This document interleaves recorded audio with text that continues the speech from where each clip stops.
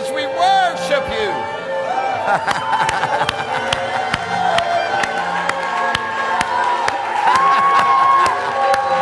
Lord Jesus, we worship, we worship, we worship you, we worship. Thank you, Lord, for all power and all authority that is given to you and to your name, oh God. Thank you, Lord, for all power and all authority that is given to you in this place, Lord Jesus. Hallelujah. Hallelujah. Hallelujah.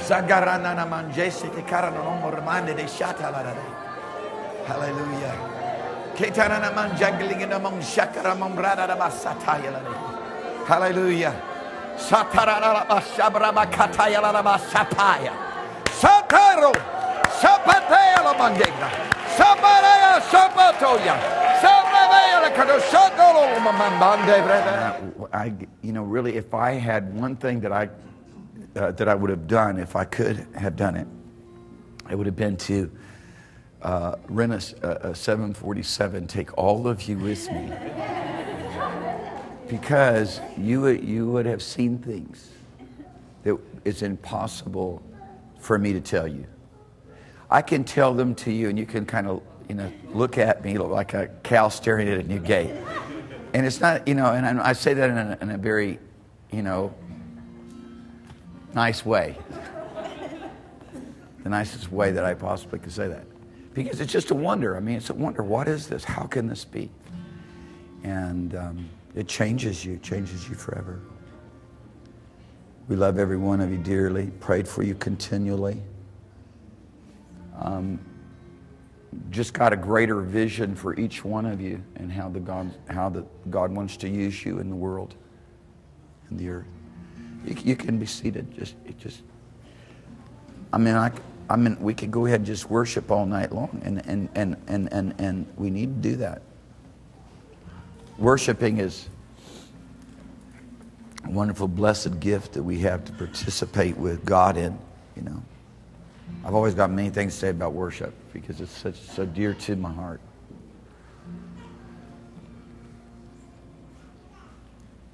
But it's so wonderful when we bring the offering of ourselves. An offering that represents Jesus. That's worship. An offering that represents Jesus. I can turn this down a little bit. I don't want to pierce anybody's ears. It's wrong to pierce your ears. In any way. I take you to people groups. We could take you to people groups. You can actually go there by way of Google. It's going to get a spin on it. They imbibe demons into their being through piercing their body. They bring demons into their being. That's the way they do it. And I don't want to pierce your ears with the sound system either. And so I'm believing the Lord that every one of you will be able to catch the things that the Spirit of the Lord has given us to go and do in the nations of the earth. You can't give away anything that you don't have. You have to experience these things before you can ever get them. And what I want to be able to do more than ever before, what I want to be able to do is help people understand the value of what God wants to impart to you so that you can actually be in a position to be used by God in the way that He's demanding. Because when you consider the state of the nations of the earth, not to even talk about the unreached people of more than 2.4 billion, just talk about the state and conditions of the nations of the earth, especially relevant to the church. When you consider that the church literally is the authority of Jesus Christ in the earth. When you consider that. When you consider that the church is the very representation of Jesus in the earth. When you consider that the church has all power and authority in the earth. And you look at it, and that the church is supposed to baptize all nations and make disciples out of all nations. That's radical. And then you look at the condition, you go, we've got to change. Look, we just got to change. So let's just start from the beginning. If you start from the beginning, we're looking at a relationship with God that is one not in this realm, but in another realm. When I left, the Lord told me to go with a message. I think I actually told you the message before I left. The opportunity to step off the pages of your life and to step into the pages of the Bible. That the Bible stories aren't just about the events that people experienced in their walk with God, but it's an invitation to all men everywhere to come step into the same realm. And now through Christ Jesus, the door, we have access. But it's been all messed up. It's been mingled with the world. It's been mingled with the cares of this life. It's been mingled with the deceitfulness of riches. It's been mingled with our careers. It's been mingled with all of our earthly cares and affairs. If you be risen with Christ, set your affections on things above, not on things of this earth, is a principle that we're going to have to get if we're going to make a difference. Okay? You know, and just grabbing a hold of relationship with Father in that way, the way that He created Adam to have relationship with Him, to walk around in the Spirit, to walk around in the heavenly realm, getting that principle, getting this next principle of worship. Understanding that every sacrifice that was ever offered typified Christ. Therefore, if I'm going to worship, every bit of the offering that I bring through that worship must be an offering that is perfect and that typifies Christ Jesus. And God gave us the capacity. He said it, John 4, verse 23. He gave us that capacity. Neither in this mountain nor in Jerusalem will you worship the Father, but in spirit and truth. Father seeks those who worship Him in the Holy Ghost. And in truth, that's a changed heart. That's a changed life. Amen. That's an empowerment, a divine empowerment. Yeah. If I could impart to people in the United States of America, within the influences that I have, to understand how to cooperate with God, you can go change the world. Yeah. I was in Tokyo, the largest city on the planet, 28 million people. I'm looking at what man has accomplished. I mean, some of the biggest structures on the planet. 47, 48 stories high. Beautiful. So much money. So immense in size. And then to discover, when I came into town, I said to the pastor, I said, because the Lord allowed us to go on the platform of the nations. It wasn't just some small church, on the platform of the nations, which I didn't even realize the scale of it when I left. And so when I was there, I mean, these are the people that invited Benny to come there, that invited Carlos Anacondia to come there. I mean, just the list goes on. And I said to the pastor, I said, so how many churches here in Tokyo? I said, it's the largest city on the earth. How many churches here? Oh, about 2,000. 2,000? I said, there's 2,000 in about 2,000 in my little town in San Diego. And, it's pushing it to have 3 million. I said, those must be big churches. He said, no. He said, actually, the average size is 20 to 30 people. Wow. So I went to bed with that night going, my goodness, what's going on? What's wrong? What's wrong? I said, Lord, why did you send me in Japan? Why am I here? Because I'm wiping the sleep out of my eyes from Nepal and South Korea. If I would have been thinking sensibly, which I usually don't, from the perspective of what's reasonable and logical, I would have never gone to Japan. I wouldn't have gone that long. I mean, it was just already worn out by the time we got to Japan. I said, Lord, why did you send me to Japan? And the Spirit of the Lord began to impress me, inspire things in me, and all of a sudden I spoke this, and I said, what if Japan took its place in the kingdom of God and went and conquered all of Asia for Jesus? Because when they went to conquer the earth, when they went in World War II to take up their conquest, I mean, they started overthrowing the superpowers of the world in days and weeks. They were just sweeping Asia and the South Pacific. And so, I'm just agonized. I'm telling you, I'm agonized. I'm going, Lord, I'm going to tell you honestly, you look so teeny tiny here, and the devil looks so big. I said, Lord, you look totally powerless here. You look totally powerless here. Because that's the way I am. I mean, I got to have faith to be able to see things. Because look, this is messed up. How can this be? And I'm saying this after having gone and visited the churches. I'm going, Jesus, help us. Lord Jesus. These are the top churches? This is it? Here we are. We're right in the flow now, huh? This is what you got. This is what represents the fullness of the throne. And this is what represents the fullness of the power of God. This is it. I didn't say that to anybody. I was really nice the whole time, wasn't I? I just talked about signs, wonders, miracles. I just talked about the gifts of the Spirit. Talked about the goodness of God. But just thinking, my goodness gracious. I mean, I thought we were messed up in America. My goodness, this is messed up. And so, I mean, I'm agonizing over this. The Lord spoke to me. He whispered something to me. It's changed my life.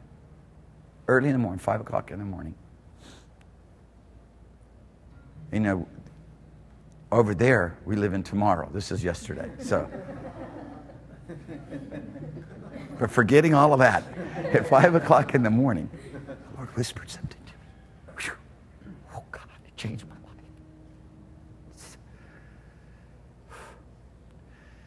And if there's anything I'm going to preach for the rest of my life, and by the help of the grace of God, model and see people raised up in, it's this. I'm looking at this landscape and condition of Japan, specifically Tokyo. The Lord whispered this to me. He said, all power and authority is given to me in heaven and in earth. 5 o'clock in the morning. Mark, I have all authority in heaven and in earth. I'm just looking for someone to agree with me. I'm just looking for someone who really, truly believes that. Who will believe that and grow and to mature into the authority of it that I have now given to anybody who will believe. This is why I've given divine power. This is what the church is all about. And this is how the Lord's talking to me. It changed me. I'm just changed. Now I'm looking at Tokyo going, okay, I'm going to come back here. There's how big a stadium? 60, 70,000 people? No problem. We're going to fill the thing up. Why? Because Jesus has all power and all authority. God's not really teeny tiny. Satan's really gigantic big. Huh? Benny Hinn went to Japan and pushing it, there was 2,000 people in the meeting, pushing it with a little bit of evangelistically speaking, 2,000 people. There's probably more like 1,000. Carlos Anacondia went there, maybe 1,500 people. Just on and on. I just got all the statistics from the folks who did the meetings, who kept the budgets, talked about the dollars and the cents. Look, I'm the bookkeeper. Father, how do we change this? Why am I even here? How can I make any kind of an impact? What? I don't even want to be here. I told the Lord, honestly, I don't even really want to be here. So it's total abandonment. Lord, I'll say anything and I'll do anything because I'm not interested in being invited back. I have no ambition here. I have no cause to be here. Hallelujah. And the beautiful thing about it is when we really step out of the way and truly ambition's not there, nothing, it's just, Lord, I'm here for you. I'll go anywhere. I'll do anything. I'll go to the cross. I'll die on you for you. It doesn't matter. I'll just whatever. The Lord can really begin to do things through our lives. Right. And the nations that are opened up to us, and Japan doesn't want us to leave. Do we have to go? Do we really have to go back? Is really essential. The need that there is right now in that nation is I said, what I'm going to do is I'm going to raise up every possible evangelist that I can. I'm going to influence every evangelist that I can. That carries with them a divine authority to walk in the anointing of the Lord Jesus Christ. Not to walk in the anointing of your favorite minister. Not to walk in the anointing of T.L. Osborne. Not to walk in the anointing of this thing and that. To walk in the anointing of Jesus Christ. Not to walk in the anointing of Elijah. But to walk in the anointing of Jesus Christ. And the Lord just showed me that the key to that is recognizing that He has all authority in heaven. We can do that. We can do that. Not a problem. Right? Mm-hmm. Because that's out of sight, out of mind, right? That's where you're at. Now we recognize. But how about all authority in earth? Now all of a sudden, thing changes. Mm-hmm. Now all of a sudden, responsibility comes to bear, and you go, as they say in Japan, really? Oh, really? Does he speak English really well? Oh, really? Yes, really. I promise you. All authority to grab a hold of this. How many times have I read Matthew chapter 28, verse 18? How many times have I read Matthew chapter 28, verse 18? I read Matthew chapter 28, verse 18 probably for 54 years. That's how long I've been alive. I mean, for a couple of years I was not really that conscious of it, but nonetheless. All authority is given unto me in heaven and earth. Go. You go do it in my name. In my name, go do it. But then we come up against opposition. We come up against bad experiences. And we come up against personal defeats, as it's seemingly personal defeats. And we start drawing back. We start compromising. We start believing another gospel. We start adding to the Bible and taking away from the Bible. Because it can't be this grandiose. It can't be this big. It can't be this awesome. There can't really be given to us that much power and that much authority. A little bit of power, to run around, shout, Holy Ghost, praise God, heal a couple of people, whatever. Yeah, but all authority is given to me. Go, make disciples out of the nations. Wow.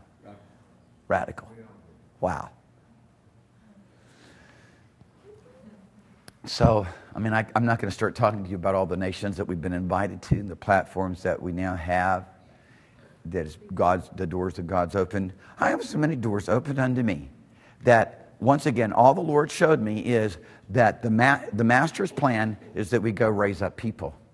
That we go and begin to make disciples out of the people that we're able to teach and minister to, lay hands on, guide in the ways of God. I think probably one of the biggest tricks that Satan could play is getting us spinning it around in a little circle, basically trapped in a ditch of chasing the same thing over and over and over again, when there's a vast, huge, gigantic world out there with 7 billion people in it, standing there desperately looking for Jesus and nobody's telling them. You know how easy it is for people to receive? Because the church in Japan is dead. No, not really. As soon as the anointing walked in there, they came alive. They were alive. They were like sponges soaking every drop of the presence of the Lord up. It's beautiful. No, they're just stuck.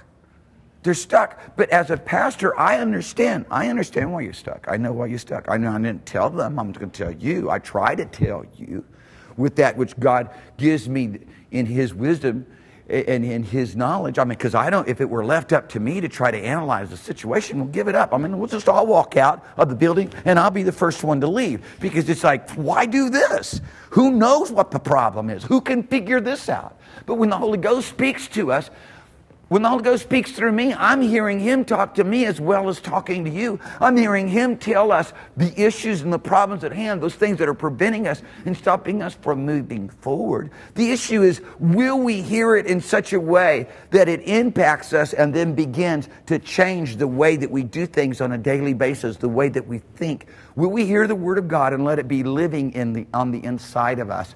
Because if we hear the Word of God and it becomes living on the inside of us, then it will all of a sudden begin to move us in the way in which God Himself is thinking. Now we're not going to be living by our thoughts. Think about it. How about living by the very mind of Christ? His thinking begins to be your motivation, your decision-making capabilities, etc.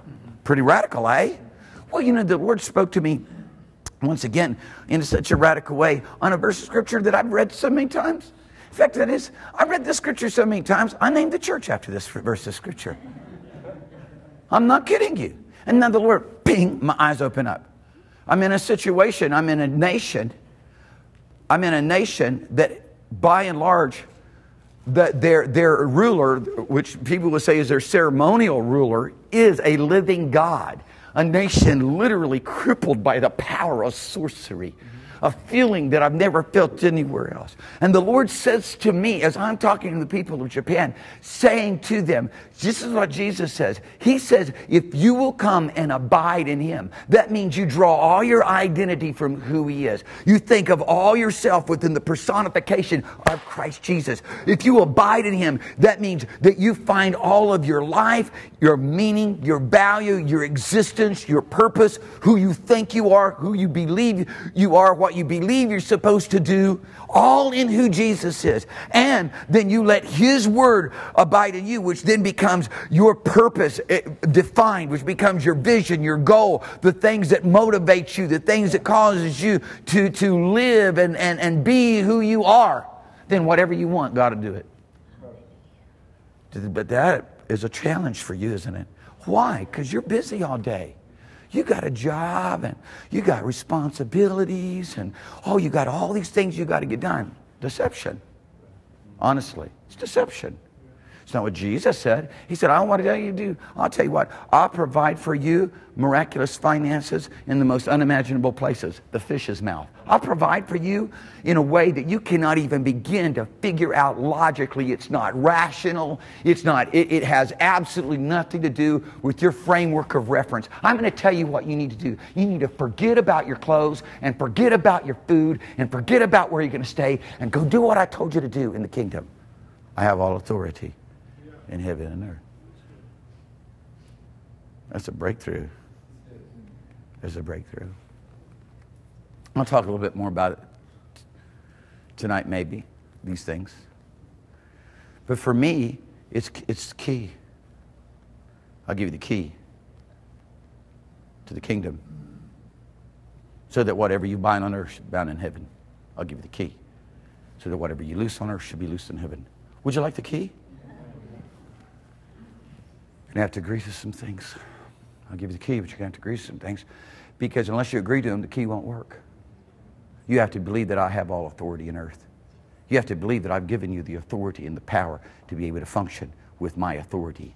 That whatever you say in my name, it will happen. Over all principality, power, and might. You have to believe that I've given you such strength, such divine governorship, so that you might be strong, strength of the Lord and power of His might. You want the key?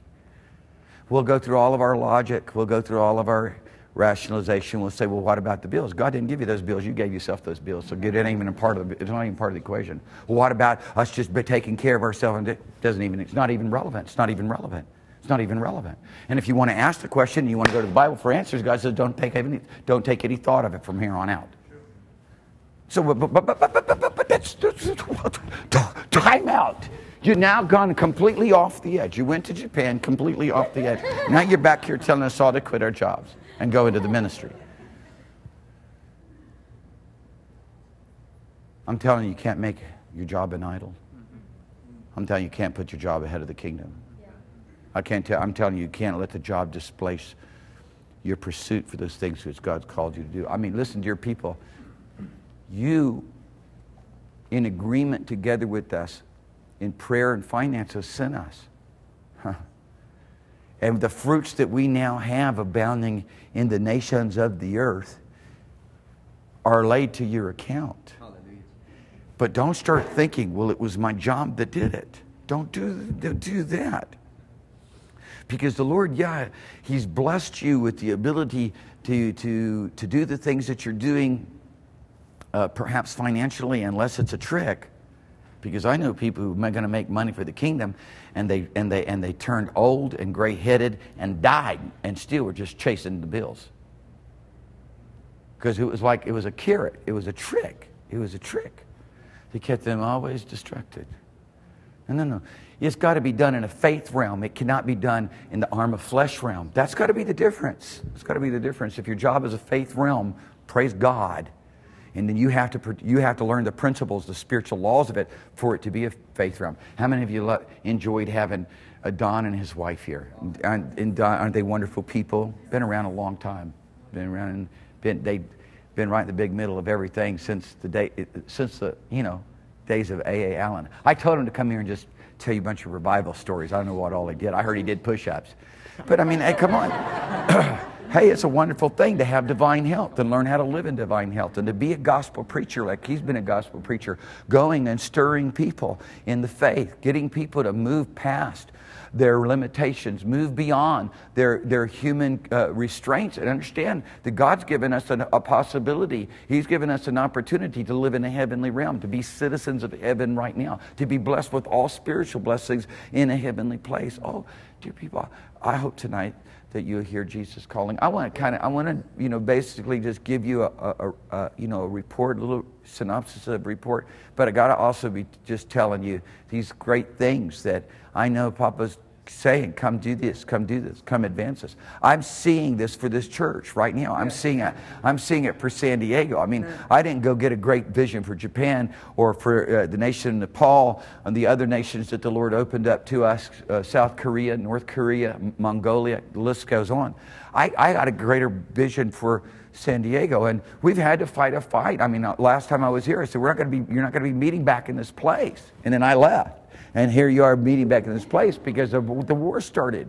The war started over that property, and now we're back at where we were before I left. I was told the contract's ready to sign, the green lights. We got the green light. Well, I flew back into town. As soon as I got back into town, she emails me, we've got the green light. Okay, or just the day before, I flown back into Tokyo or Hong Kong rather, and I got on our way back here, got the message from Geneva. We got the green light, and we were hoping to be able to announce tonight that we're going to be having our first services in the new building by Sunday. But it's going to be soon, because I'm not going to let it up. I'm not going to let it. See, the thing about it is the Lord looks at us and He says, "Well, do you want it?" And if you're like, "Oh well, whatever be Thy will, oh God," then what is His will for your life?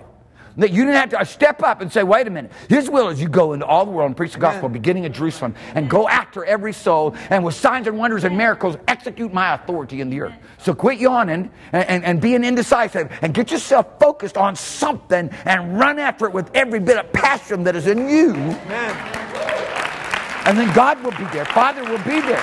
Father will stand up beside of us. But if we're just kind of nonchalant about it, then not a lot's going to happen. Father, we thank You right now for the fire of the Holy Ghost. I thank You for the precious blood of Jesus Christ that is upon every person in this place, that not one person will be distracted from the things that You want to do. Praise God. Hallelujah. Hallelujah. Thank You, mighty God. Well, so we're in, a lot to say on that subject, but just kind of moving on. And, I will say this. It won't be too many more days. We'll have the property. And then we'll begin to execute a plan bigger than any plan that you or anybody you know could afford. But when you turn your attention to recognize Jesus Christ has all authority in earth, and don't just make Him with all authority in heaven. And say, wait a minute. He's got all authority in heaven and earth. I've been baptized with the Holy Ghost, which gave to me the keys of the kingdom, knowing who He is, and then understanding my position and my place in terms of doing the Father's will to represent Him in all the earth, beginning right here in San Diego. You know what? It's just going to be radical. It's going to be big. We're going to go, we're called to go after the orphans. We're called to go after the widows. We're called to go after the poor. Jesus, when you look at Jesus giving the opportunity, saying, anyone who believes on me, these works shall he do, and greater works. Anyone who believes. You qualified as a believer, anyone who believes, these are the works that he will do. And then, of course, that's John 14:12. And then when Jesus is addressing the concern of John the Baptist in Matthew chapter 11, verse 4, he says, they came to him, are you the one, or we look for another? He then described his works. He said, go tell John, blind see, deaf hear, crippled walk, the dead are raised to life again, the poor have the gospel preached unto them, and blessed is he who is not offended in me. Okay, period. That's his works. He said, these works and greater works. This is the way the gospel is advanced. Signs, wonders, and miracles. You don't have to wonder about what Peter preached. We know what Peter preached. They went and got their sick and disease and laid them in the street. So his shadow would cure them. His shadow. We know what he preached. We understand what Paul preached. We recognize in Ephesians chapter 9, in Acts chapter 19, exactly what he preached. Have you received the Holy Ghost since you believed? And the very next thing you see him over there at School of Tyrannus. What is he doing? Everybody's getting healed, so much so the miracle signs and wonders are taking place that they come pull any garment off his body, take it to those who are demon possessed, and sickness and disease departs out of their body. We know what they preached. We saw what they did. The testimony of what they did. The theological notions that would try to somehow take away the power of God from godly living or even worse, take away godly living from the power of God. Either way, I mean, it's absolutely bankrupt when it comes to saying, understanding this Word of God in the Scriptures and what Father has purposed and for you and I to do and the way He's purposed for us to do them. And somebody goes out to do them and all of a sudden it's not working that the Bible says. And so now they want to try to alter the Bible because it didn't work out. They went to do it and it didn't work out like the Bible says. So now they want, it's not even an angel that has appeared to them to teach him another gospel. It's just an experience. It was an unrealized expectation. It was a disappointment. And so now they try to rearrange the gospel to suit their own experience. Nonsense, dear people. God's telling you, look, you've got to change. Most of the suffering and most of the problems and most of the issues that are causing you the uncomfortableness and the struggle and the pain that you're going through is God trying to get you to change for the better, not for the worse. Good. Well, I just went through a terrible time. That's God trying to get you to change. Because He wants you to be blessed with all spiritual blessings in the heavenly realm. And when you obey spiritual laws and walk in spiritual principles and live in a heavenly place that Christ Jesus is the door and the Holy Ghost is the access to, it's going to be good. Good. It's abundant life. It's all things that pertain to life and godliness. It's every good and perfect gift. I mean, it goes on and on, Hallelujah. So we go to Nepal. And we land in Kathmandu. We go to the first church ever built in the nation. It was built in 1961. It's the pastor of that church, the person who built it, and started the church in 1953. The first church. It is the first church, both in terms of starting a church in Nepal and also the building of a church. Participated with us in all the things that we've done up to this point. Gathered up a bunch of pastors. Shared with them the things the Lord laid upon our heart, heard what was going on in their spirit, what they wanted to do, and then we had a couple more meetings, headed for southern Nepal, and it was just amazing. We got on the main highway that goes from east Nepal, Dharan, all the way to west Nepal, Dungadi. It's the road that connects all of the nation of Nepal. Heard about what China's getting ready to do as they're going to put the connecting highway in, which is slated to start as early as next year, and where it's going to crossroads. And we're thinking, we got all this stuff going on, the crusades going on, all these meetings that I have. I mean, my schedule was just absolutely, we were just constantly running. There was no rest. One pastor said to me, one of the organizing pastors said to me in Japan, he says, "Today, holiday."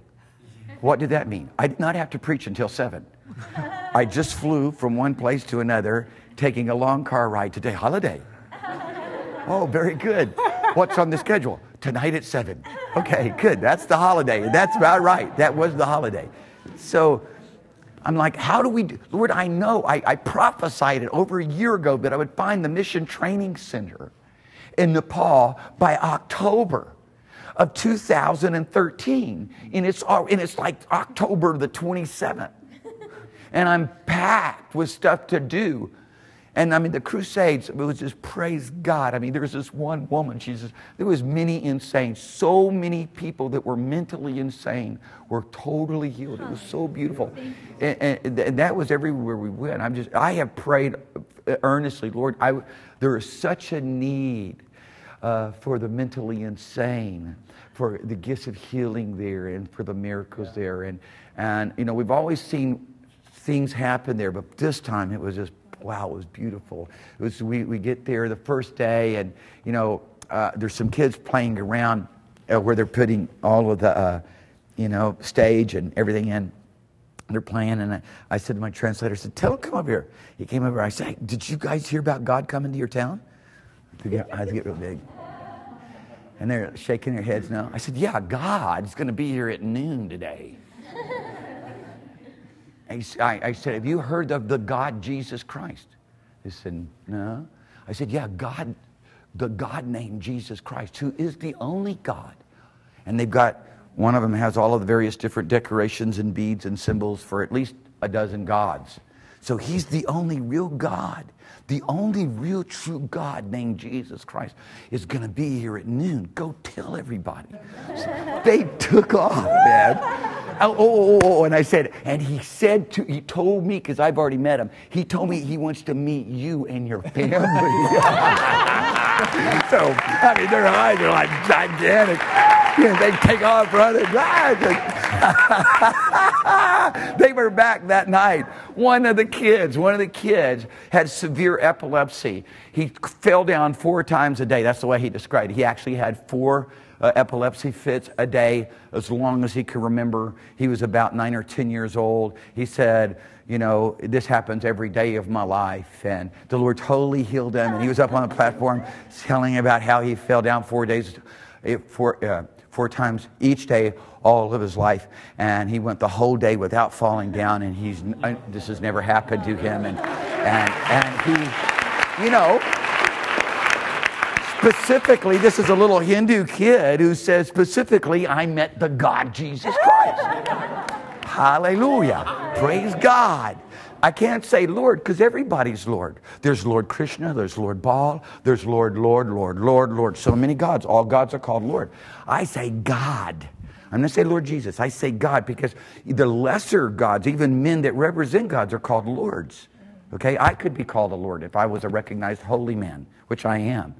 And so, you know, with the Hindus, you know, we make sure that they don't call me Lord. We relegate that to Jesus. But nonetheless, God, Jesus Christ, came and he healed my disease. There's a woman, she was completely mentally insane. When we got there that night, the first meeting started, she's crawling around. She would take her fingers and scratch herself. She would pull on her ears, just chew on her tongue. And she'd been doing this a long time. You could tell from the things, you know, her body and whatnot, just tearing at herself, roaring.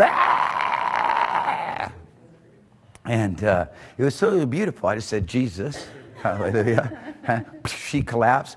They drug her up on the platform, laid her out on the platform. She sat there and shook and trembled and groaned for a while. But the next day, her face was just shining so bright. She told about how Jesus, the God Jesus Christ, hallelujah, came, set her free. She'd been mentally insane all of her known life.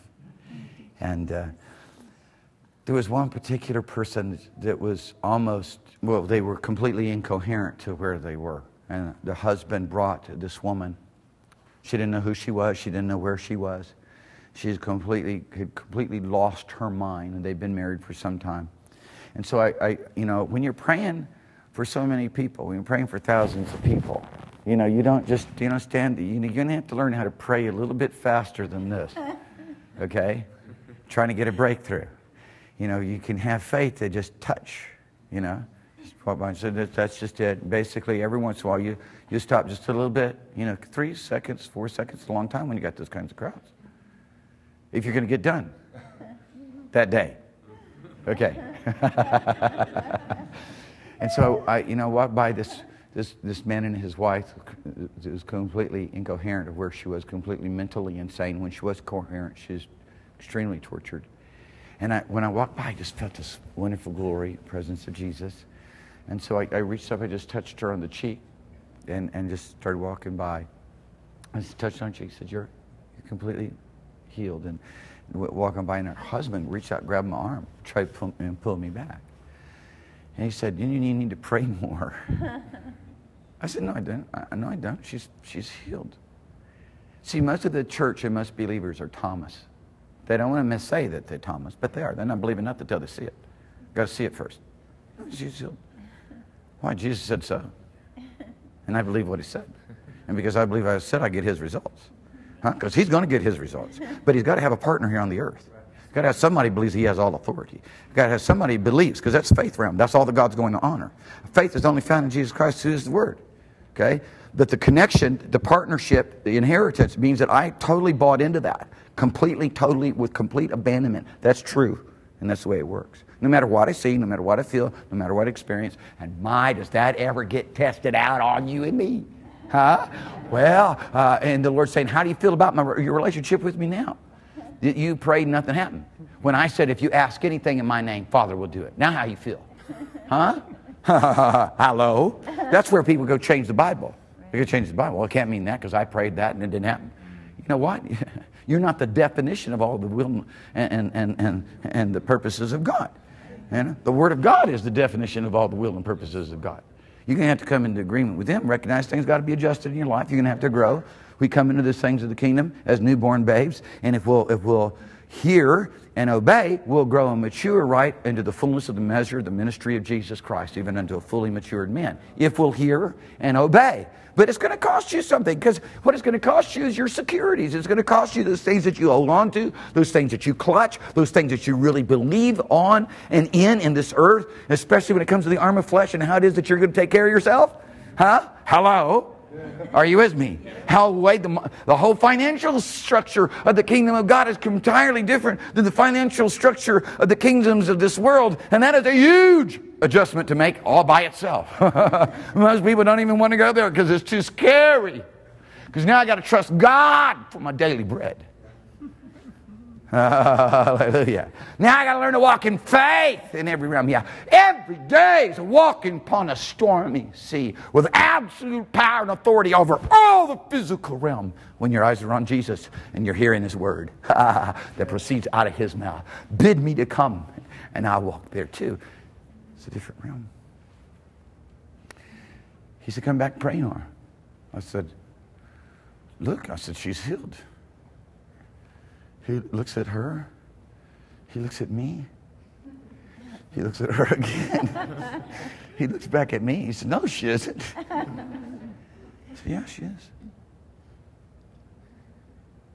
He went through the whole routine again. Look at her, look back at her. I said, and I was going to move on because I didn't stand there and argue with him. You'll find out tomorrow. I know today. And, but then I got apprehended by the Lord. I said, here's the problem. And it's not just his problem. Of course, I didn't say that. I'm saying it now so that you can recognize I'm personalizing this. I'm telling you these stories not to benefit me in any way, but simply to help you understand a little bit more about our own needs. I said, here's the problem. You're looking into an earthly realm. I said, I'm looking into a heavenly realm right now. I see Jesus Christ. I see what He's doing. I feel His manifest power and presence. I know why I'm sent here. He said, go everywhere preaching the gospel, and I'll come confirm my word with signs and miracles. I mean, come on. Behold, I'm with you always. Even He's here with me right now. And so it was just on and on. To continue to tell the miracles should just be more than I could do in a single night and get everything else done. The Lord's just so gracious. And it really has nothing to do with me as a person other than the fact that I'm willing to just go take the risk and do it. Just because I'm willing to respond to the urgings of God. I'm willing first to respond to the Word. I hear the Word. I believe the Word. And now the Word that I believe becomes faith in my life through relationship. Because the devils believe, and it doesn't matter it doesn't count them nothing. That's what James said. The devils believe. What is it, and tremble. That's the manifestation. Well, I hear the Word, I believe the Word of God, and then out of a relationship, that faith, Christ in me, begins to work. And then I just go with those things that I'm strongly urged to do. So I said to Sudeep, I said, take me to that orphanage that you were raised in, that you were running around in your underwear 5 years old. You ran around in one pair of underwear for a whole year till your grandma brought you another pair of underwear to run around in. So he's taking me to this orphanage. He reminds me, he said, the top 300 spiritual leaders of our nation all went to the same orphanage. So all of the top spiritual leaders of the church of the nation of Nepal came out of this one orphanage. So I'm thinking, wow, that's really interesting. And he had told me about it before, but it's like, okay, yeah, I want to see that sometime. I'm thinking, Himalayas in the mountain, rushing streams. I got all this picture in my head about the things that I want. I get to the place, I go, here we are, because the power of God just hits me. Where are we? What is this? To discover that the person that they coined the phrase and named the Apostle of Nepal was the one who owned the property. He's dead now. His name is Prem, P-R-E-M, Prem. You Google that, Prem, and just Google Apostle of Nepal, and you'll be able to get a book. You'll be able to order the book. Well, so I said, well, what happened to Prem? And he begins to tell me the story, the tragic story. God, he was the first missionary who ever came to Nepal. He was Nepali. He was in the Indian Army. He has an encounter with the Lord Jesus Christ. He resigns his commission with the military. He's a young man. He comes in Nepal. He spends more than a dozen years in prison for preaching. He's commanding the weather. He's all these great miracles, signs, and wonders taking his life. God gave him all of this property all over the place. He starts building orphanages and starts building schools all over the nation of Nepal. And then tragedy hit him. I don't want to go into that right now. But I'm standing there looking at this, and this guy was thinking way in the future. He built the whole thing sustainable, It's got it's vacated now. It's just vacated. It's just mothballed. It's mothballed. All these buildings.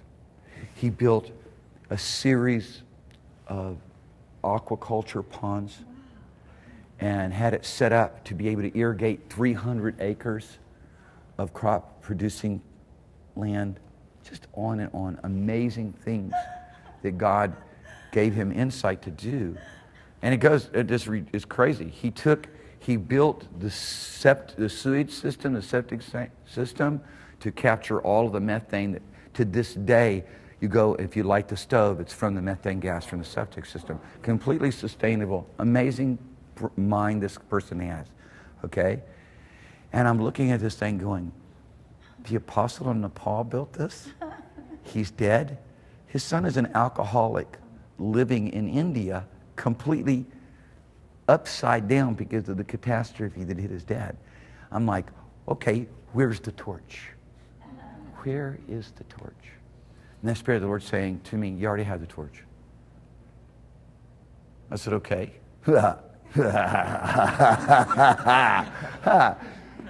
You get on an airplane now, go find his son. Just tell him what does he want for the thing. Because his son, somebody said, why didn't they put it in the church? You can't. It's illegal. To this day, it's illegal. You can't have nothing in the name of a church, a religious group, unless it's Hindu. Everything had to be in his personal name. There's no other way. There's no way to do it in a business form or nothing. So ultimately, his son inherited all the properties, and his son wants nothing to do with the ministry, so it's mothballed. So I get there. Some little group from South Korea, because that's what South Korea does. They go everywhere doing missions. Had rented one of the buildings, and this is a huge, massive piece of property. Had rented one of the buildings, and they had 10 orphans in there in one of the buildings. That's all they were using. This thing used to be a school that could handle the whole area, the whole township. It's a large township. Handle 400 or 500 students, easily house 200 orphans full-time, along with all the teachers and faculty and staff. So I walk in there, and one of the attendees came to me and says, hey, they want you to come in there in the orphanage. They're having a school session. They want you to come in there and pray for them. So I walked in there with Sudeep. I said, I introduced Sudeep. They didn't know him. I said, Sudeep is one of your national leaders. I said, he was raised in this orphanage, and they're, all fascinated by that. Kind of find out they'd all been in the crusade that morning, earlier that day, or the previous day, rather. I'll get it right here in a minute. I don't even know what day I'm in.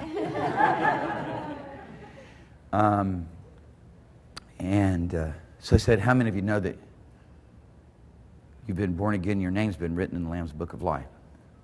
No one understood. I said, how many of you know that by the name of Jesus Christ, you've been made a new creation, you've been born again, and your name's written in God's book that He knows you? Try to break it down, make it as simple as possible. And of course, Sudeep's a great preacher. He's a great man of God.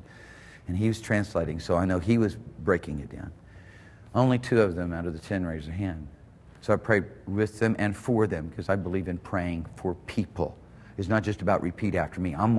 You can't break the yoke off you. I've been anointed to break the yoke off you. You with me? I try to help people understand this. That's the way Jesus ministered. He was anointed by the Holy Ghost to go open up prison doors, set the captive free. You understand that?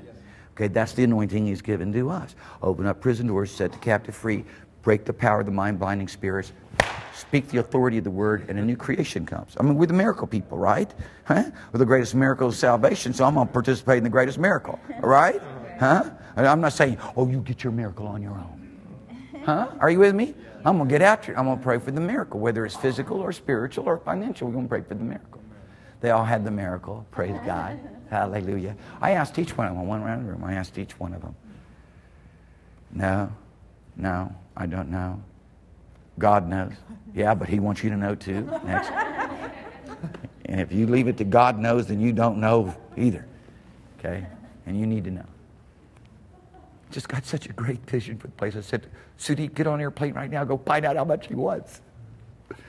And ask him what is his price. Don't haggle him. He said, well, I'll send the lawyer. So we claimed the thing. It's already claimed as the kingdom of God. You know what it is? You know what it really is? It's an act of redemption. It's God's. It was bought with church money. The churches of the state of Virginia, here in the United States of America, primarily paid for all of those churches that the apostle of Nepal, Prem, was able to claim for the kingdom of God. It just, his alcoholic son, because of all the things that happened, the way the laws work, it all passed to him. He's sitting there doing nothing. So we can go and redeem it. And with already the staff that's there and available, I mean, to get, to staff it, it's Sudeep oversees it. We're gonna publish the beginnings of Sudeep's orphanages. His orphanages started in a little teeny house that would be about as big as that platform right there. And Elizabeth's making a video of it. He had, 40 people in there? 40, something like that. I mean, he's got, of course, the orphanage now is big, okay? He's got the widow's home. He's got the orphanage just on that one property. This doesn't include all the network of it's more than 500 orphanages. He's got, on one side, he's got the orphanage. On the other side, he's got the widow's home.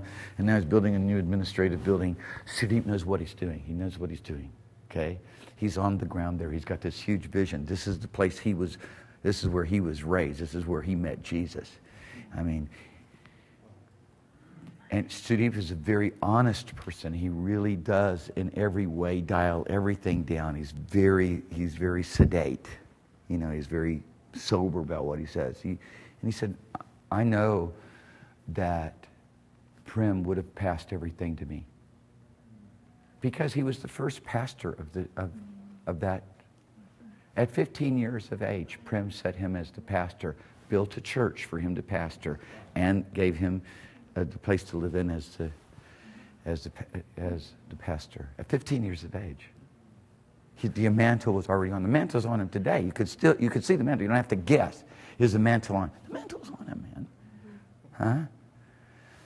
Looking at a place positioned in the crossroads of China and India, just to name those two nations, which will have more than 50% of the population of the earth in the very near future.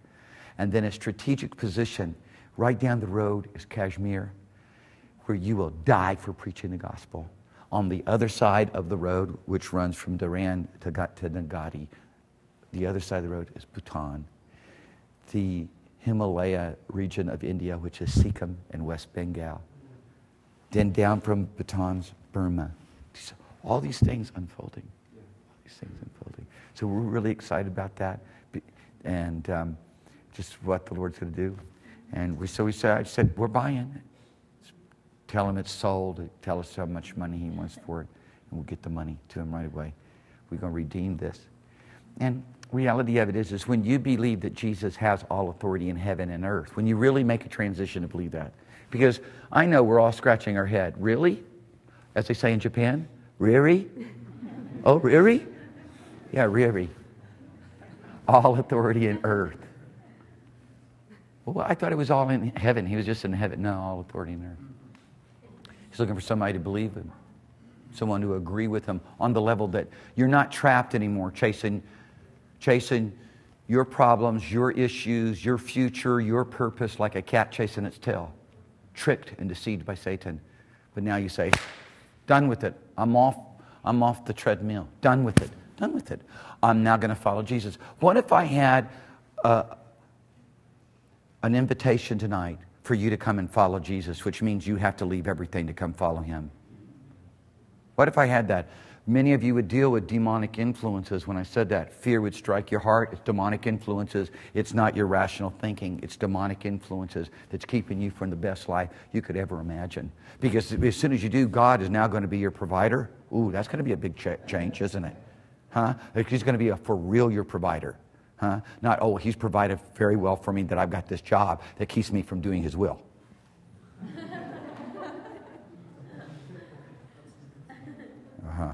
Right? Once again, there's a way to make your job faith realm. But there will be proof and evidence that it's done in the faith realm. It doesn't stop you from pursuing the things of the kingdom. Gordon Lindsay was a businessman, but he was a businessman who was a businessman in the faith realm, and look at what he raised up, Christ for the Nations.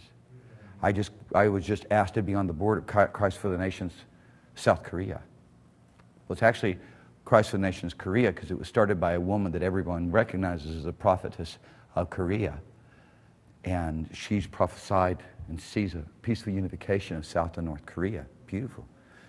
She followed us around Japan. We've met her in South Korea. By our God touched her. She had many wonderful things to say to us from the Lord and about us, and then followed us into Japan. And, what I see is the Lord laying the groundwork for this great end-time harvest. People, we've got to recognize that the Lord isn't just going to send anybody. He's going to send those who are willing to preach his word. That's good. Not to spoil the harvest, not to bring the harvest into some damp silo so it can be all moldy. Not to bring it into some religious organization so that it doesn't step into the relationship that Jesus Christ died and rose again for us to have. But people who will begin to receive these things, these precious things that have been purchased by the blood of Jesus Christ and brought to us by the Holy Spirit, who will begin to walk it out. And I'm going to tell you right now, you're going to have to walk it out before you can ever walk it out there. Believe me, you're going to get there and you're going to go, oh my goodness, you're going to have to come to terms with your inability, your immaturity, your powerlessness, your need. Why not let God the Holy Ghost show you your need now so that the changes and the adjustments can be made? It's not arbitrary. It's very clearly laid out. Nothing, I'm telling you right now, nothing in the Bible that Jesus said is an option to say, I'm not going to go with that one and still get the end results that he describes. I've said over and again, if you took Matthew chapter 5, 6, and 7, and you started living Matthew 5, 6, and 7, first of all, your life would be totally different. Second of all, you'd be one of the best people to be around. Because you're not mad at anyone ever. Right? Because you bless everybody who persecutes you and you love everybody who hates you. What a great guy or a woman. I mean, what a blessed life. I mean, for me, somebody says, when you get tired, watch out, you're going to make bad decisions. Not really. Not if that's your law. You're tired, you're worn out, you're weary, and somebody's being, ornery or treating you wrong. Well, I know what I'm supposed to do. I'm bless them. I know what I'm supposed to do. I'm supposed to love them. So I'm not going to come up with some rash statement on Facebook and tweet some crazy idea and get back at you, a broad statement, but pointed right at that person who messed with me. Or just do stupid things and get yourself relationally in trouble. Because you live by the Word of God. I mean, if you abide in Christ Jesus, you draw all your identity from Him. You draw all the value and meaning of your life from Him. You don't think of yourself based upon earthly criteria, but you abide in Him and think of yourself based on who He is. If you could just do this to realize you don't even exist outside of Jesus Christ. No, those who do not know Jesus do not even exist to God. They don't even exist. They did while they lived. They don't even exist. They did. He that hath the Son has life. That's existence. He that does not have Christ Jesus does not even live. And I'm looking at a lost and dying world who's not even heard. I'm looking at 28 million people in Tokyo going, my goodness, there's 2,000 churches only and 28 million people, and there's only approximately 20 to 30 is the average size. Come on now, this can't stand. And then we went to Osaka. I said, I come into Osaka, 8.6 million people in Osaka. How many churches? 800. They must be big churches. No, they from 10 to 20. And so I got up and I said, no. I said, they around 30. Elizabeth said, that's not what the pastor said, Dad. I said, yeah, but he's got to be wrong, man. How can I repeat that the churches are only 10 to 20? And then it got confirmed to me, yeah, churches average size 10 to 20 people. Oh my God. Why? Why? Why? Who's not doing their job? You can't blame Jesus. Jesus not doing his job. I mean, if God would just send a great moving of his Spirit crossing. Nonsense. Holy Ghost has been poured out upon all flesh. God has empowered us. He's saying, who will believe? Who will go for me? The Lord's saying the same thing as he did in the days of Isaiah. Who will go for me? But he says it on a higher scale now. All authority is given to me in heaven and earth. Who will believe? Some of you come in late. I was telling how I was agonizing. I'll be talking more about this because it was such a life-changing experience for me. I was agonizing over the state of Japan. And the Lord spoke to me wee hours in the morning, 5 o'clock in the morning, and said, Mark, all authority is given to me in heaven and earth. I'm just looking for somebody who'll believe that. Because believing it is more than just acknowledging it mentally. It's taking a hold of it and saying, okay, relationally, I'm going to go do these things on your behalf just like you would do them. That's faith. That's faith realm. And so for me, that's what happened to me. It just happened to me. And those things, people, we make a decision, we'll make a consecration, and then it'll get tried. It'll get tried by circumstances. It'll get tried by fiery trials. It'll get tried by adverse situations, by disappointments maybe sometimes, by things that we don't understand, valleys between the mountaintops that we never saw, whatever. You just got to grab a hold of the consecration. I said from the earliest days of my ministry, take a hold of that altar call consciousness, those altar call commitments, those things that you know was right there in your face when the altar call was made, and you responded to the altar call, and you got down on your knees, and you said, Lord, from this day forward, take a hold of that now and live it. Live it, because you're going to come up against situations that's going to make that as far away from your thoughts and as far away from your motives as the east is from the west. You got to grab a hold of it. You got to put it in front of you. You got to say, this is what I'm going to do. I know exactly what God personally has for me to do, because I know what the Holy Ghost began to do and tug on my heart and speak to my heart when I was sitting there in the meeting, because that's the only encounter of truth you have. That's it. That's the only encounter of reality that you have. All the rest of it is a milieu of all kinds of stuff that no one can sort out but God, which by and large would be defined as deception, because it's truth mixed with lie. It's reality mixed with deception. Listen to me, dear people. God's calling. All the Lord has done for me and opening up so many doors and so many opportunities has caused me to see that much greater of a need, to see Holy Ghost people raised up, people of the Spirit, people who abide in Christ Jesus, draw all their identity, the value of who they are, so much so that they see themselves seated in a heavenly realm. They see themselves living out His very existence. And allow His Word to abide in them. That means His Word now becomes the very source of their thinking, the very source of their thoughts, their plans, their vision of the future, their motivation, their goals, their wants. It's all drawn out of these things that Jesus spoke. Then you'll ask whatever you will, and God will do it. I stood there and I said, Father, after the Lord made these things real to me, I said, Father, I know you've chosen me. That takes the pressure off, doesn't it? Hallelujah. I'm here because you chose me. Hallelujah. And I know that you've ordained me to bring forth fruit. And the fruit that you want me to have is that whatever I ask, you'll do it. I said, Father, I ask you in Jesus' name now, let Japan find its position in the kingdom of God, its place in the kingdom of God, that it can go conquer all of Asia for Jesus. Now, I know the Father answered that prayer because He said so. And I know that I know also that I play a crucial, critical role in the fulfillment of that. Huh? There's no time to go sit around. If all you want to do is tend to 100 children, fine, that's good. We need that. If that's all you want to do is take care of a couple of Bible schools, fine, we need that. That's fine. That's whatever. There's need for everybody. There's a need for everybody. But right now, I'm busy conquering the world.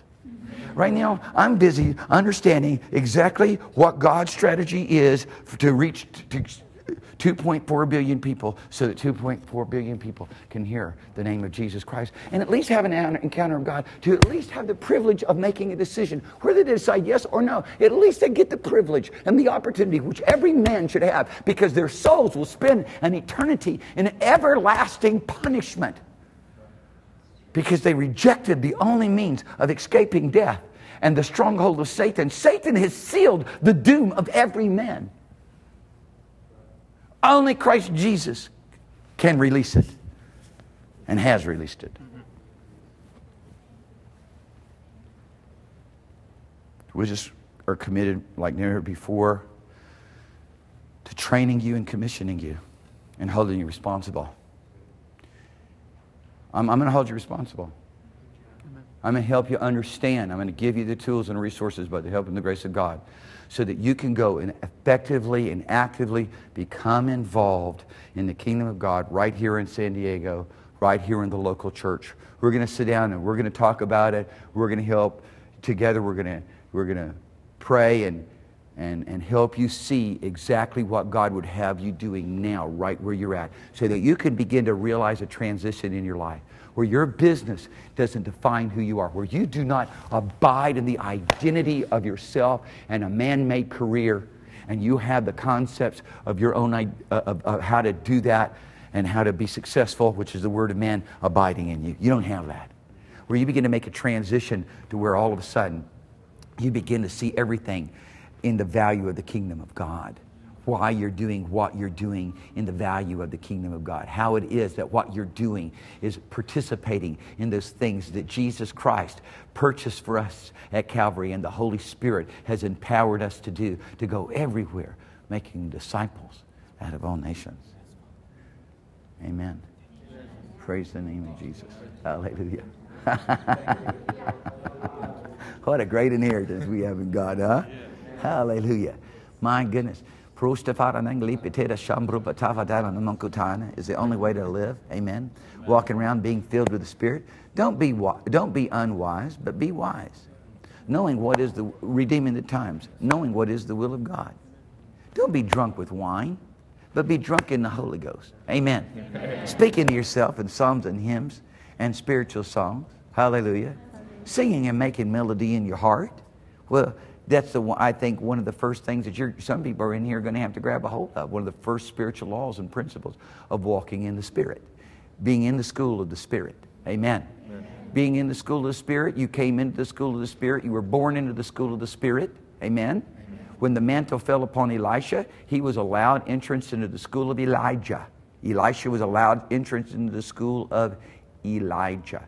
When you were born of the Spirit, the mantle or the anointing of Jesus Christ fell upon you so that you might come into the school of the Holy Ghost. John chapter 14, verse 26, Jesus said the Holy Ghost will teach you everything. Hallelujah. And what is it He's going to teach us? How to glorify God the Father. That's how to glorify Jesus. So in the teaching, He's going to lead us and guide us into all truth. He's going to fully mature us and grow us up into every dimension of everything that Father has, so that we might find ourselves living in all the fullness of God. But there's spiritual laws we're going to have to learn how to obey, like keeping yourself in love. Amen. Amen. To know the love of Christ which passes knowledge, and there be filled with all the fullness of God. Because a lot of people, they have these challenging situations, and the school of the Spirit teaches us exactly what we're supposed to choose. We're supposed to be led of the Spirit, walk in the Spirit, and He's saying love. And so boom, here we go, walking with Him in this love, the kind of love that only He can give us the capacity to have, and He gives us the capacity to have by our acknowledgement of what it is He's doing, by our active submission to His will. Here's what happens. So many people stand at the crossroads and they go with some form of hate. If it's not the love of Christ Jesus that was showed to us at Calvary, it's some form of hate. Are you with me? It's the school of the Spirit. If you violate the principle in the Spirit, you're never going to be able to understand how to move forward. I want to say this in closing. Mark 11:24 is a powerful description of where the fruits of the Spirit and the gifts of the Spirit meet. Okay? Jesus has just said, with a little bit of faith, you can move mountains. Anything you say will happen. Anything you say. Anything. That's what he says. He said, when you stand praying, believe that you have received it, and whatever you say shall happen. Huh? But while you're standing there praying, and you recognize there's somebody you need to forgive. See how the fruits of the Spirit now integrated with the gifts of the Spirit? Gifts of the Spirit ain't going to work properly without the right kind of response to the nature of Christ. Huh? The value system of the kingdom of God, the love of God. Stand there praying, you recognize there's somebody you forgive, you better forgive them, because if you don't forgive them, neither is your Father in heaven going to forgive you. And the bottom line, that's what he's saying. And your prayer is not going to be heard, and it's not going to be answered. And so then what people do is they go change the theology on us, because they won't recognize the changes that Father's demanding. And that's just one example.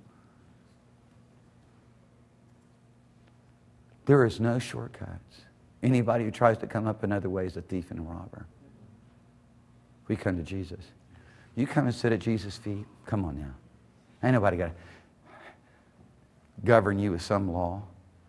Huh? We don't have to make a phone call you up every day, see if you're going to be in church. Huh? Give me a break. Please. Please. Not when there's 2.4 billion people who've never heard, and the majority of the earth's population have never really had an encounter with Jesus. They had an encounter with religion. Please stop that. Not when there's how many people in this city and this county who've not even had a chance? Come on. Come on. Let's go after. Everybody ought to have an opportunity. Come on. You sit at Jesus' feet, you're going to want to give people an opportunity. You're going to be willing to die, to lay down your life. Much more. Or much less, rather. Suffer little persecution. The blessings of God will rest on you when you do. He'll reward you for having been rejected. People, there is an evangelism that needs to happen in our life and in this town. It's an evangelism of going and blessing people. Recognizing that people are suffering and hurting. They're full of fear. They're full of anguish. Huh? Friday night and Saturday night is just a little bit about escaping that. That's all. Don't try to get them when they're trying to escape it. Huh? All right? Get them on Monday morning. Monday morning is evangelism day. Amen. People are hurting. They're in pain. They're suffering. They're tormented. To be able to just look at people and bless them. To give them life. To bless them. To pray for them. Oh, Father, we pray in Jesus' name that like never before, every soul in this place is going to cooperate with you and recognize, Lord Jesus, who you are.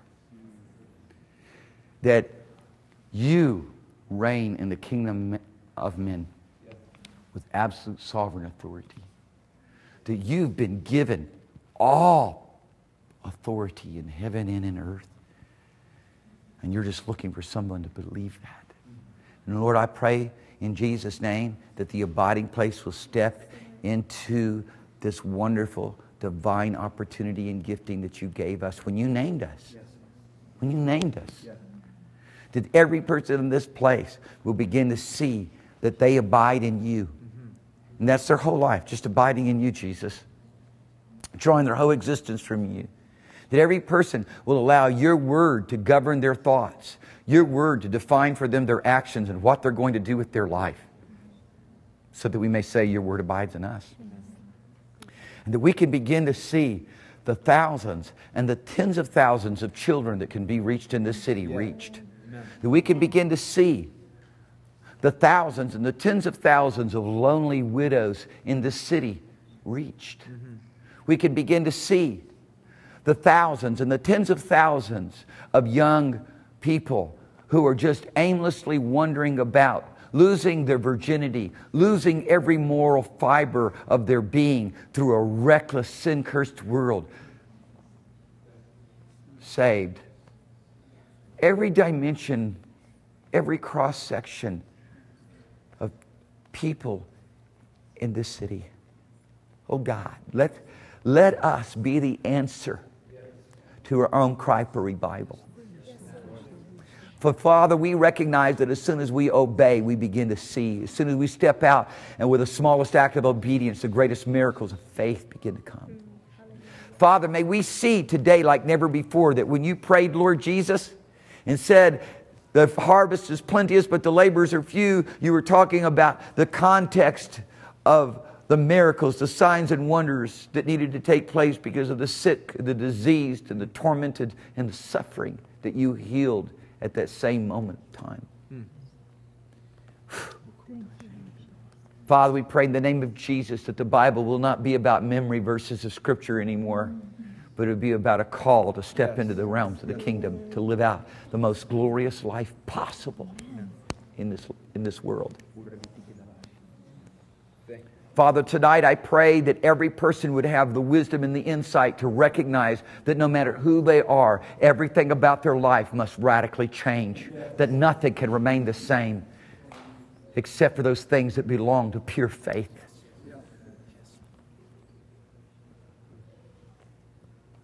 Father, we pray that everyone will look, see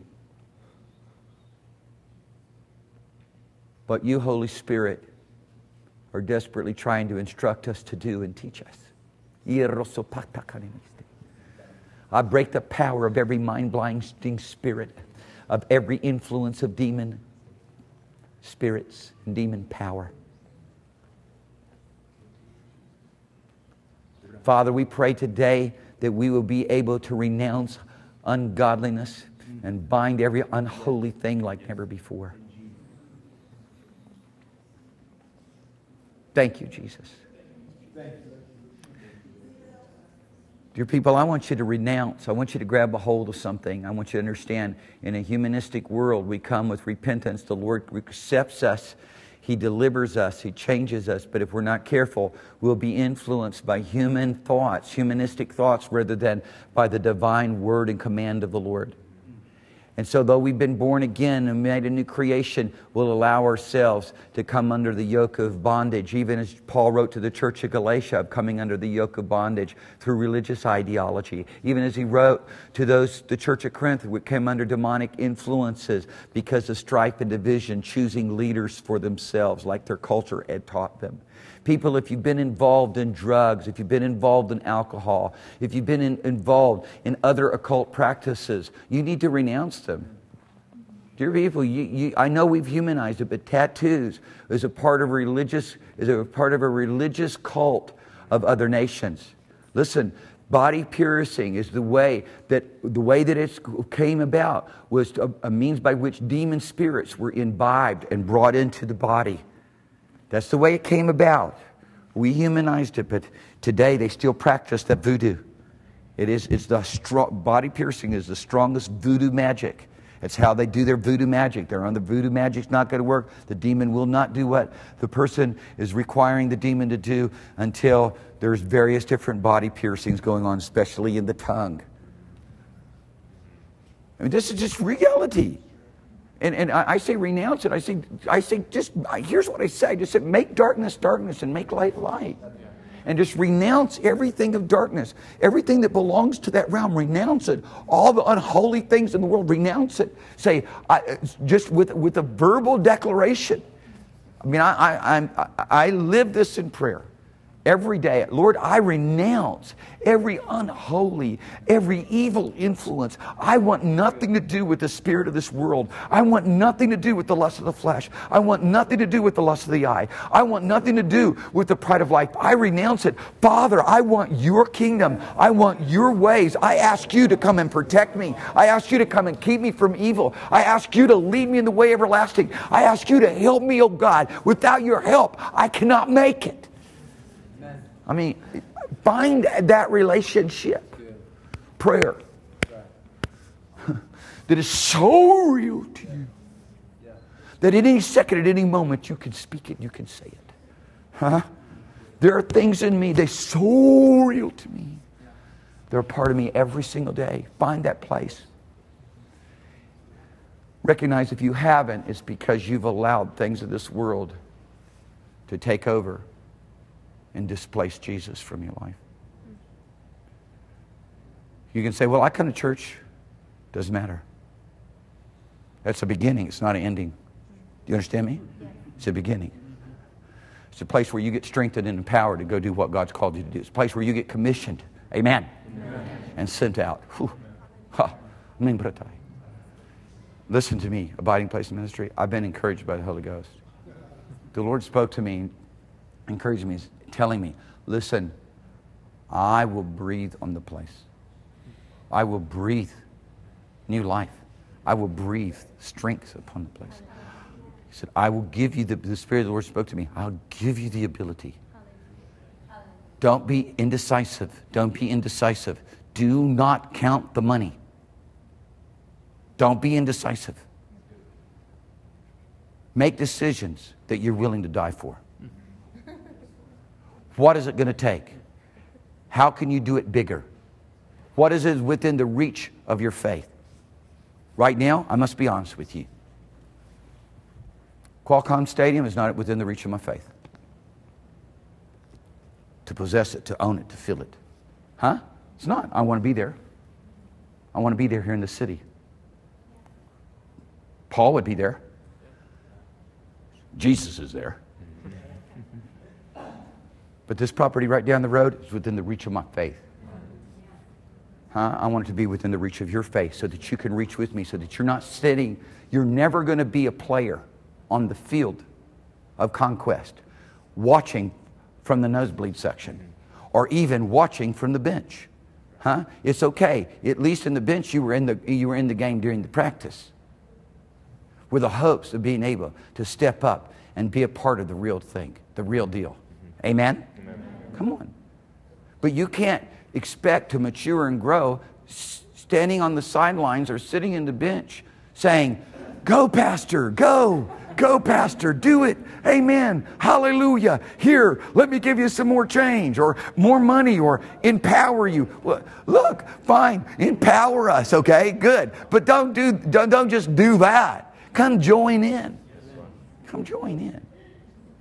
To join in, then you have to participate in a way that's a consequence to you.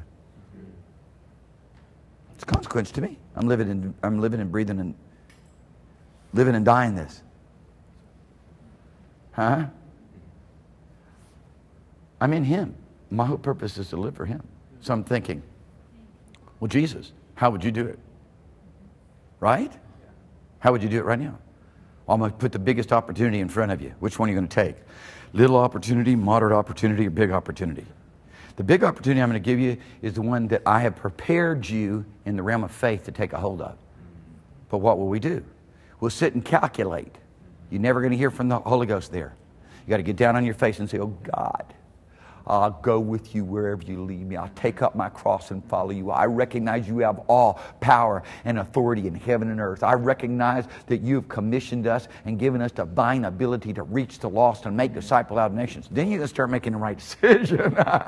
Because that in itself, that prayer in itself, that acknowledgement of God's word is going to take you to a whole nother level of thinking. Amen. Amen. The loneliest life that you could possibly have is one that is selfish. It's the most lonely, miserable, valueless life. It's a selfish life. Jesus shows us how to live completely for Him and for the others. It's a glorious life. The decision-making process is how much are you going to participate? Huh? It really doesn't come down to a small decision of whether you're going to do good or evil, walk in sin or walk in righteousness. Those are consequential to much bigger decisions. Are you going to follow Jesus? Are you going to do the works of Christ Jesus? Are you going to walk in the will of the Father? Much bigger decisions. Are you going to be what He's created you and purposed you to be? Are you going to go with all power and authority? Are you going to have the strength of the Lord and the power of His might? Because every spiritual wickedness wants to stop you. Every governmental power, every high thing. But don't fear. Don't worry. It's just big decisions today. It's an altar call. I don't have an altar up here. I used to have an altar.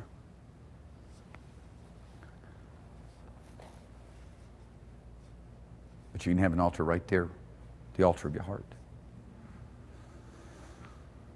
You've heard me say it over and over again. One man said, Lord, over again he prayed a prayer. I built your altar. The wood is laid in order. Sacrifice is ready. Send you fire now. You have to ask yourself, have you built an altar? That was Evan Roberts. And we know what God did through him. God changed the landscape of the church through one man. In a very small town, in a very small nation of the earth, Wales. Have you built an altar? A place where you continually worship God? In the Spirit? In the Holy Ghost? Have you laid the wood there? In preparation to a complete consecration of your life to doing the will of the Father? So that you can say the sacrifice is ready?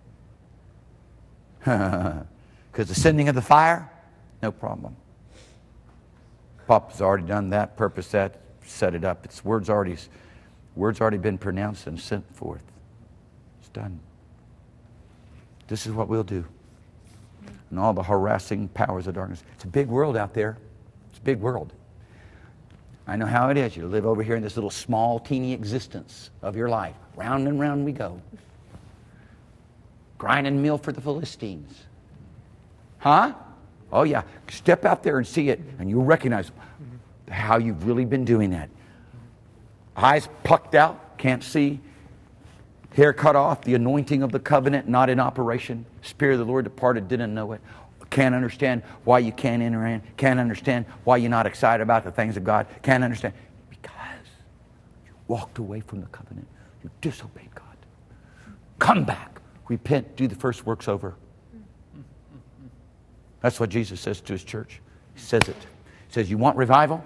He says, you want the fire of the Holy Ghost that will cause this whole nation to tremble and shake with my glory? Repent, do the first works all over again. Come back to your first love. That's what he says. The laws. Don't allow yourself to be lukewarm. Get yourself in the realms of the fires of the Holy Ghost and burn bright with the fires of his presence every day. Father's will. It's an absolute. Father's will shall be done in your life in such a state. You will never be confined to one place when such a passion exists. When every day it is, oh God, let my life count in the kingdom. Lord, let me step into everything that you purchased for me at Calvary and poured out the Holy Ghost for me to have. It must become the cry of your heart. It's bigger than anything else. Bigger than anything else. Hallelujah. Praise God. Hallelujah. Praise God. Thank you, Lord Jesus. Thank you, Lord Jesus. Thank you, Lord Jesus. Whew. Feel the sweet presence of Jesus. Feel the empowering grace of the Holy Ghost. He's not holding back from anyone. Gives liberally to anyone and everyone who asks. Anyone who believes on me. See Jesus? Anyone who believes on me, that I have all authority in heaven and earth. Anyone who believes on me, that I have all authority in heaven and earth, will do these works that I do and greater works. Hallelujah. Consecrate yourself today, right now. Consecrate yourself. Turn away from all the affections of this earth. Turn away from them. Turn away from them. Turn away from them. Let me tell you what, young people, younger folks, when you hit the dial of 50, especially you hit the dial of 60, and I've told 70, you start looking on your life going, what have I done with my life? I pursued the wrong things. Listen, Ann and I were exhausted the other day. We were so exhausted. Ann doesn't sleep. She just does not sleep when we go places. She doesn't sleep. She's such a light sleeper anyways. I'm looking at her totally exhausted, and I wasn't too much better. I said, listen, baby, our life is soon to be over. And we cannot run the risk of thinking for one moment, in those last few moments of our life, that we could have done more. I cannot run the risk. I don't care what it costs me. I cannot possibly run the risk of being at that moment, the most important, critical moment of my entire existence when I pass from this life into the next, saying I could have done more to reach the lost. I could have done more in obeying the call of God. Because you're not going to stand there and convince him that you tried to do it and it didn't work. Huh? Everything at that moment, all the stuff that stood in the way, all the hindrances that we don't have the wisdom to see or are unwilling to have the insights to see, will be apparent. It'll be just right there in front of us. There'll be no more deception, no more lies, no more games, no more playing justification with ourselves. I can tell you what you're going to see. Your life in contrast to the Word is what you'll see. No surprises. No surprises. Isn't that beautiful? No surprises. No surprises. I saw a person with no limbs. I said, "Oh Lord, I want to speak the word of faith." The Spirit of the Lord said, "Just stand and continue to do what you're doing." Huh? We try to jump ahead. No, you're going to grow into it. Just grow into it. Grow into it. But unless you're doing it, you ain't going to ever get there. Huh? Unless you're believing for the things that God's giving you the ability to do now. Unless you're pressing it.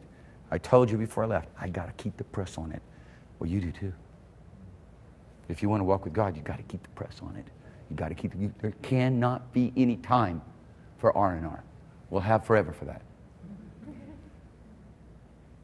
We'll have forever for that. Now, it's labor for the master.